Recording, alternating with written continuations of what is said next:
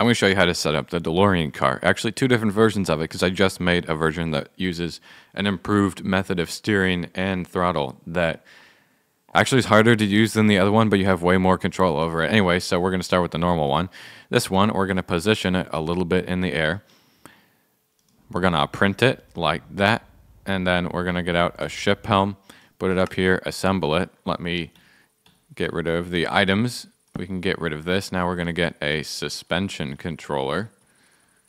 This block, and then you're going to want to power it with something. You can use a hand crank. It works pretty okay. And we're going to drop the suspension down. While we're doing that, we're going to get out the track toolkit, raise the suspension stiffness to 3. Now we don't need that anymore. Actually, we might need to move these wheels.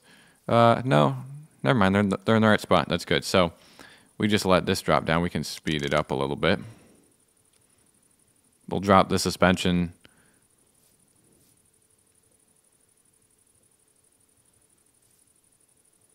to right there. So right when the wheel starts to hit the top part a little bit. So that's that done. Now we're going to go under the car. Take a look at the engine. So the engine has gas in it, and it has the back of it's clogged with carbon. So there, we just break and replace that, and we reset that. Here, I'm just going to change this to gasoline because I already have an external gasoline transmitter input. So now gasoline's back in here, so the engine is good to go. So it's actually drivable now. Let me get out a controller. So you're going to configure the controller like this. I will include a screenshot of it with the file. And so that left shift is to use a brake. So like, let's do this. Hold down left shift. That'll brake the car. If we hold down S, we'll go into reverse, and then you can use A and D to steer. You don't have to do anything to go forward as long as the engine is on and the resistor has been depowered a little bit. And we can just back up like that. Let's stop this. And to get these to work, you're probably going to have to break and replace them possibly twice, multiple times, and then you're going to have to do magenta dye. You're going to have to do this quite a few times. It likes to reset, and it gets glitchy sometimes, so that's annoying. But there you can get the right tail lights.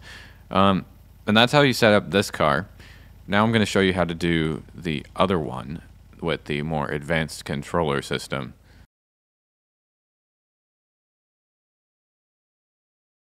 Both of these are included, so you can choose which one you want. So we're going to go here.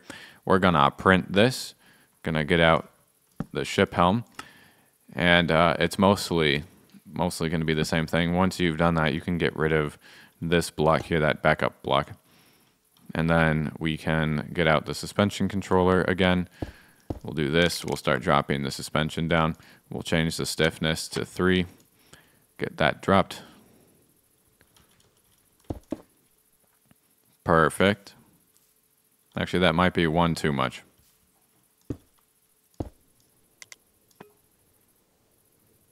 We'll raise it up 1 time. Break and replace this.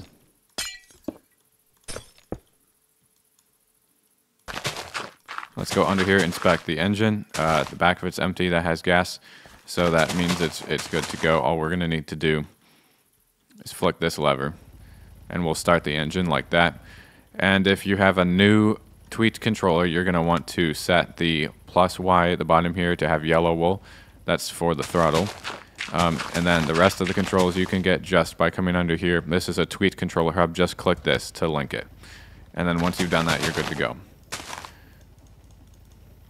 So there's no controls in here other than 1 flip for the engine. So what you can do now, let me get out here. Let's open this up. You're going to hold down left, Alt, or whatever button it is to activate the mouse detected joystick. If we move it forward, nothing will happen. If we move it from side to side, you'll see that I can turn the wheels, and it's gradual. It's not just all or nothing. And as you move it back, eventually you'll start moving the car forward. See, just a little bit. You can turn the car that way. Then you can do. You can hold down Shift to go into reverse. Of course, we can stop it. The brake, you don't have a brake, you just have to move the joystick forward. The more you move it down, the faster you'll go, and the farther you move it from side to side, the more the car is going to turn. So like, if we move it all the way down, it's going to go really fast. So the only issue with this is when you're in the car, steering it this way disables free look. So like let's say you are, I don't know, right here. You open this up, you start holding down left alt, you no longer have free look because your mouse is completely driving the car. So now all you're doing is manipulating the mouse to do it. So you are locked in to this view. That's one thing to note with it, which is a little bit annoying. So maybe it's not for everybody, but if you want to use this, you can. It requires a little bit of practice, but you definitely have more control over the car than you would otherwise. And if you want to turn the car off, all you have to do is flick that lever, and it will turn it off.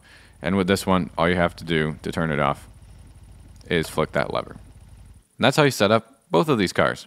If you have any more questions, don't hesitate to ask, and happy building.